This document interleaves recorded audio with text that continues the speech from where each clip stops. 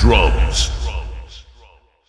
Welcome fellow drum nerds and music producers, it's Jonathan from Red Pack Drums. On this channel we provide you videos of unique sounding and looking percussive instruments, from sound examples to musical performances, interviews and music production tutorials. So if you're a drum nerd just like us, please consider subscribing and liking the video so we can get the custom drum word out. We as Red Pack Drums are focused on getting you custom built drums to your desktop. This way you can use expensive and exclusive drum sounds, for example your electronic drum kit or for your home productions, without having to sell your kidney. So if you guys have any suggestions on custom or expensive drums that you would love to have sampled, please leave it in the comments. We will definitely consider adding these to our roster. So today I wanted to give you another quick tip video.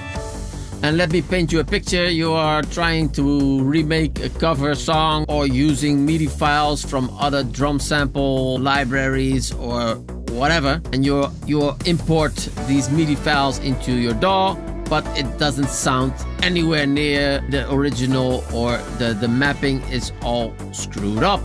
So that's always a pain, right? In this video I'm going to show you exactly how to map this different kind of mapping to, in this case, our sample library. And yes, we are trying to showcase our sample library here. I'm not hiding this under the table. So this video is sponsored by me. And so if you need a new drum sample library, or you need to upgrade your home productions with an easy to use, great sounding, right out of the box drum sample library, check out the link in the description below to find a great deal on our DS Drum RCS Essentials. Or if you're watching this in the future, many more. So let's jump in the session and see how that's done. So here in the Cubase session, you can see our drum library, MIDI file, and original track. I'm doing another how to recreate a drum tone video. So I downloaded this MIDI file, but it doesn't sound like the original one. So that's really a pain. It sounds like this.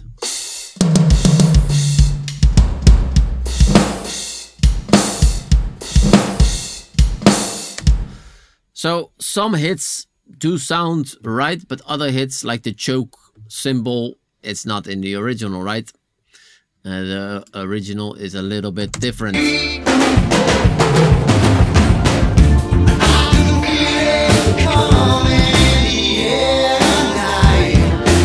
Okay, so there's toms, kick in the snare, maybe a hi-hat pedal, but that's it. What we're going to do is open this up in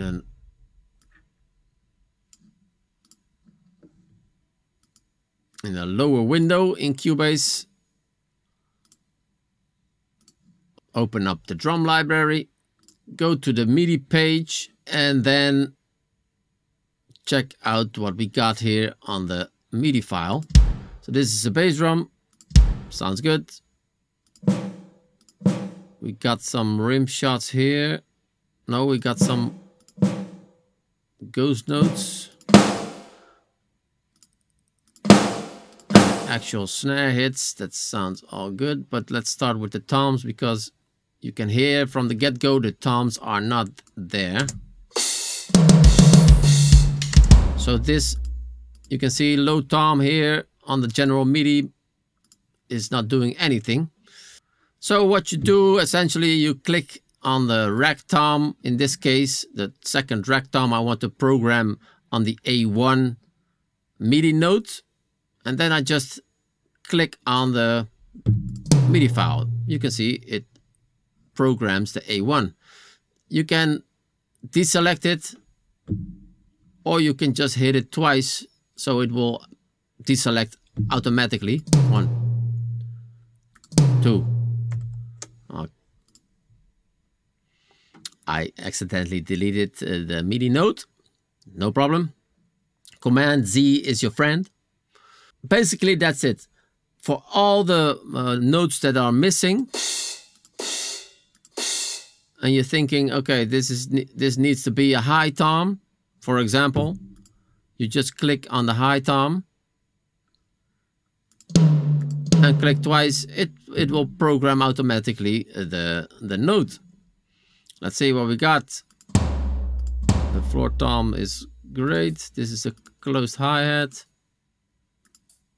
Yeah, you can see that it triggers the tip closed. If you need for example, the edge, you want a different sound on this hi-hat, click on the record MIDI learn button and just hit it twice. Click on it, up, and that's it. Easy peasy lemon squeezy.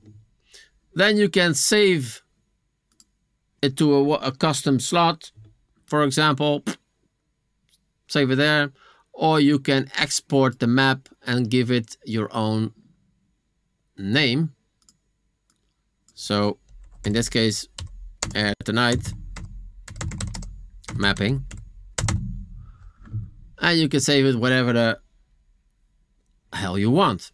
Here in the Netherlands we say kind kan de was doen. Just Google translate that. Let's see how that sounds now.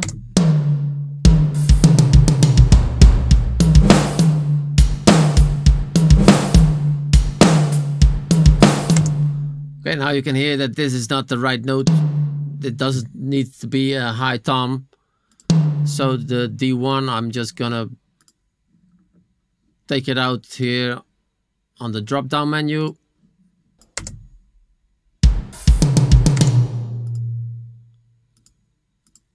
So now we're missing the C2. This is the high note, right? So click ragtime 1, 1, 2, and it's there.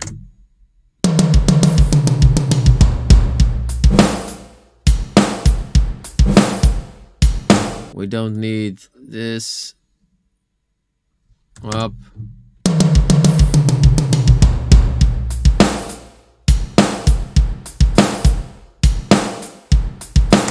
So that was a quickie. Keep an eye out for the next recreating a drum tone video, which I'm working on now. Thanks for watching. Hope that helped. Till next time, Jonathan out. Red Pack Drums.